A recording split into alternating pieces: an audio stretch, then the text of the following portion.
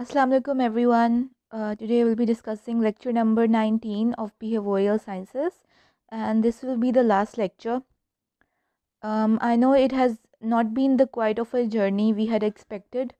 Initially, with all of you, my interaction was very good. All three sections were very nice to me, very respectable, listened to me very carefully. Your response in terms of viewing the lectures, giving me feedback, and your attempts in mock exam was quite appreciable. For now, I can say that since you will get plenty of time, because there are only 19 lectures in behavioral sciences, I would like to advise you to give the rest of your time to learn this subject, practice it, and if there will be any queries, I am all the time available. So today's lecture is about the psychosocial aspect of health and disease, in which we'll be discussing the psychosocial aspects of aging, in particular changes with age, coping with death, and the other outline will be about the psychosocial aspects of dentistry, stress reduction techniques, and psychosocial aspects of alternative medicine. So it will be an interesting topic to discuss. Psychosocial aspect of aging. Every man desires to live long, but no man wants to be old, and it's obviously quite true. With medical advancements and improvements in living conditions, people can now expect to live longer lives than before. So life expectancy has increased compared to previous times because of better quality of life, treatments that are available, rehabilitation, good food and nutrition. So old age, it is also called late adulthood. It usually refers to the portion of human life cycle that begins at the age of 65. Important MCQ. Now there are two definitions or terms: gerontology and geriatrics. The study of aging is known as gerontology, while the care of aging people is known as geriatrics. इसमें मैं यहाँ पे एक MCU दे सकती हूँ. The care of aging people is discussed in, or the subject which deals with the care of aging people is known as. और इसमें मैं आपको इन दोनों टर्म्स की ऑप्शंस भी दे सकती हूँ और साथ और डिफरेंट ऑप्शन भी दे सकती हूँ. तो आपने ये याद रखना है कि gerontology is the study of ageing itself. जबकि आप अगर केयर करो बूढ़े लोगों की तो वो जेरियाट्रिक्स में आ जाता है. और जेरियाट्रिक्स मेडिसिन एक फील्ड भी है मेडिसिन की जिसमें आप बूढ़े लोगों के केयर करते हो. जैसे पीडियाट्रिक्स में आप छोटे बच्चों की मेडिसिन के बारे में पढ़ते हो, जेरियाट्रिक्स में आप ओल्ड पीपल के बारे में पढ़ते हो. So, what is aging? Aging is generally characterized by the declining ability to respond to stress, increasing imbalance, and increased risk of morbidity and mortality. तो एजिंग सादा ज़ुबान में ये मतलब है कि आप जिस तरह पहले स्ट्रेसेस को झेल लेते थे, फॉर एग्जांपल आप कोई भारी चीज़ पहले उठा सकते थे अपनी जवानी में, लेकिन बुढ़ापे में आप नहीं उठा पाते. बुढ़ापे में आप टेम्परेचर के जो एक्सट्रीम्स हैं उनको भी उतनी अच्छी तरह बर्दाश्त नहीं कर पाते जिस तरह आप अपने एडोलेसेंस में कर पाते थे. Ageing refers to the ageing of sales. Aging process is also called or known as senescence, which is characterized by a gradual decline in functioning of all body system. कि हमारे सारे body systems के अंदर aging होगी जब cellular level पे हम बात करते हैं. So changes with age include the biological changes with age, the neurobiological changes with age, and the psychological changes with age. Biological changes of aging. Biological changes at cellular level and affects the different organ systems like we have discussed, which include your immune system. You are more prone to catch diseases. अभी आप देख रहे हो corona virus है, तो क्या कह रहे हैं, बूढ़े लोगों में, बूढ़े जो लोग हैं जो कि एक्सट्रीम एज के हैं, ठीक है, वो लोग, उन लोगों की डेथ क्यों ज़्यादा हो रही है? क्यों? क्योंकि उनका इम्यून सिस्टम वीक है. They can not cope with or fight with infectious diseases compared to people who are young. सो आपको ऑलरेडी ये बात आपके जनरल नॉलेज में पता है. Similarly your muscular cell system, your reproductive system and your cardiovascular system, they are aged as you age obviously. Your gastrointestinal system, the endocrine system, the respiratory system, and the central nervous system. Now the neurobiological changes of aging. ये पहली line बहुत important है MCQ point of view से. इस एक line से मैं 3 MCQs आपके लिए बना सकती हूँ. So the weight and volume of brain decreases by how much percent by the age of 30? और the decrease by 5% occurs at with as. तो आपने याद रखना है 5% डिक्रीज हो जाता है 30 पे, 10% decrease in weight and volume of brain occurs at the age of 80 and 20% at the age of 90. So ये MCQ point of view से बहुत important line है. The ventricles, which are fluid filled spaces in your brain and your whole of the central nervous system, and the subarachnoid space also increases in size. Cerebral blood flow decreases with age in your frontal and the temporal lobe. There is loss of cell and cortex, your hippocampus, substantia nigra, which makes the dopamine, and cerebellum, which controls your balance. ये सारी चीज़ें obviously आप anatomy में पढ़ते हो. Tau protein, which is a link between the neurofilaments and microtubules, accumulate to form neurofibrillary tangles in some nerve cells.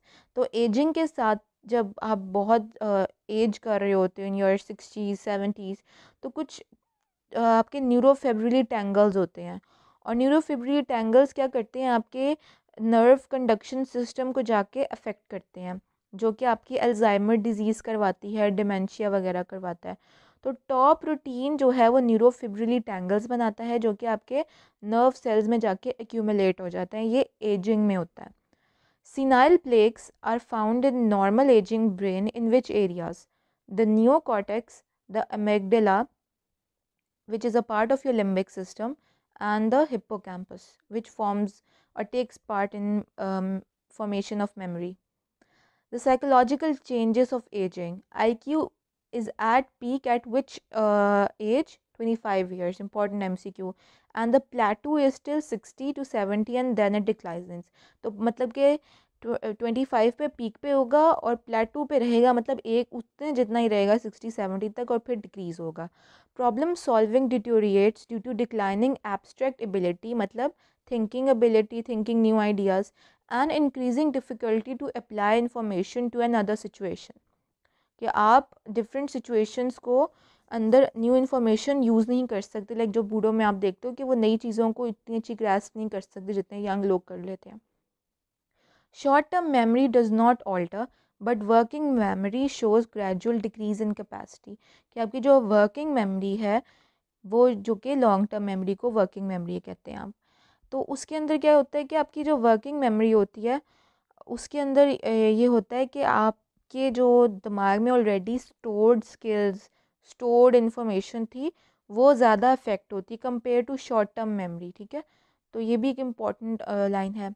Long term memory declines, as I have said, there is a typical pattern of psychomotor slowing and impairment in the manipulation of new information. Obviously new information की manipulation बहुत difficult हो जाती है.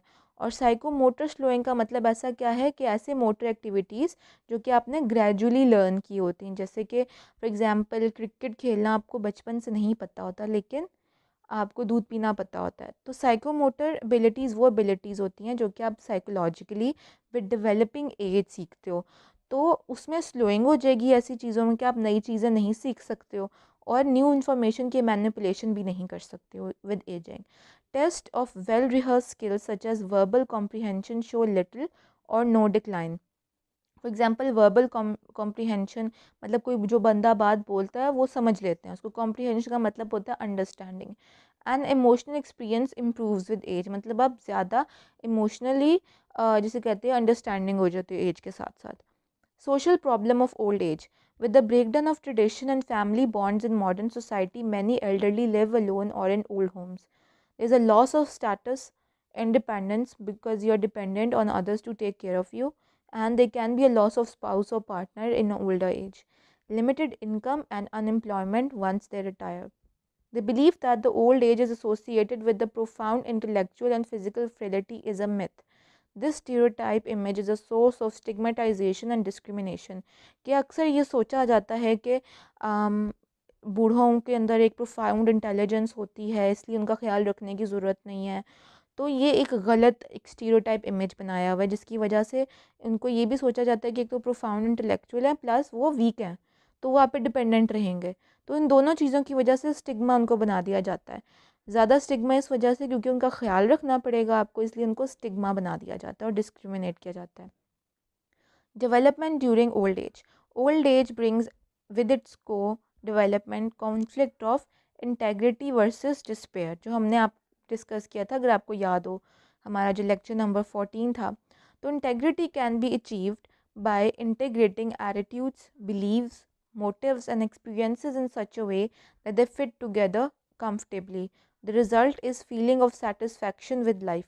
तो integrity का जैसे कहते हैं, जब वो हमने साइकोसोशल डेवलपमेंट पढ़ी थी ना एरिक्सन की, तो उसके अंदर वो ये कहते हैं कि इस एज में जो सा इंटेग्रिटी और डिस्पेयर का बहुत ज़्यादा इशू आता है जो कि ओल्ड एज में है. तो उसके अंदर इंटेग्रिटी आप किस तरह अचीव कर सकते हो कि आप उनके एटीट्यूड्स, बिलीव्स और मोटिव्स और एक्सपीरियंसेस जब वो अपने आप में सोचते हैं कि they have got it and they have certain attitude और बिलीफ, तो वो उस जब वो उनके अंदर वो चीज़ होती है तो वो अपनी इंटेग्रिटी को सोचते हैं कि yes I am an individual. बेशक अगर मैं बूढ़ा हो भी गया हूँ लेकिन मेरी एक अपना एटीट्यूड है, मेरे अपने कुछ बिलीव्स हैं और मेरे अपने कुछ एक्सपीरियंसेस हैं, इसलिए मैं दूसरों से मुख्तलिफ हूँ और मैंने अपनी लाइफ से जो एक्सपीरियंसेस से सीखा है वो ही मेरी ज़िंदगी का जिसे कहते हैं एंड रिज़ल्ट है. तो इस तरह उनको एक लाइफ की सेटिस्फेक्शन फ़ील होती है कि हाँ हमने ज़िंदगी अच्छी गुजारी है, हमसे जो हो सकता था हमने किया, अपने बच्चों को खिलाया, उनको पढ़ाया, लाइफ में एक्सपीरियंस की, हर चीज़ देखी. तो इस तरह फिर वो अपनी इंटेग्रिटी को ढूंढ सकते हैं. तो डिस्पेयर फिर क्यों होता है? Manifest in the form of persistence, irritability, disgust and fear of death. इस वजह से उनके अंदर इंटेग्रिटी का तो मामला चलता है लेकिन डिस्पेयर का मामला भी चलता है कि उनको लगता है वो हर वक्त इरिटेबल लगता है, उनको लगता है हम डिपेंडेंट है इसलिए हम इरिटेबल है, और उनको हमेशा डेथ का फियर रहता है. Those who achieve sense of integrity may develop successful aging, for example wisdom. जो लोग इस एज में साइकोसोशल डेवलपमेंट जब उनकी हो रही होती है, जब वो इंटेग्रिटी वर्सेस डिस्पेयर में है, तो जब अपनी इंटेग्रिटी को पहचान लेते हैं ना फिर वो विजडम तक पहुंच जाते हैं. Successful ageing it is defined by 3 components. Low probability of disease and disease related disability, जो कि बाहर के ममालिक में ज़्यादा देखा गया कि वहाँ पे लाइफ एक्सपेक्टेंसी भी इसलिए ज़्यादा बढ़ गई है क्योंकि वहाँ पे डिजीज़ कम हैं.